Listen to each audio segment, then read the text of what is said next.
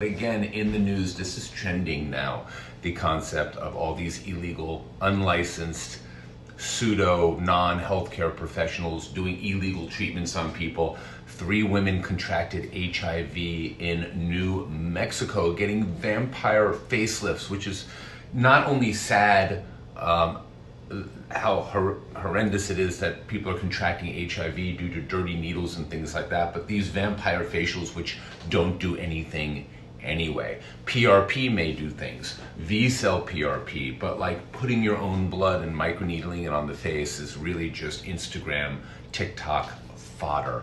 Again, it's really all just reinforcing the need for regulation within the aesthetic industry, really monitoring who's performing these services, what consents and regulatory aspects and information are provided to the patients getting them. I know all you out there think that, oh, this would never happen to me. I only go to legitimate people, only sketchy people get put in situations with unlicensed providers, but you would be shocked how many apparently legitimate providers are out there that are not. I know board certified physicians that are doing illegal practices. So please do your research.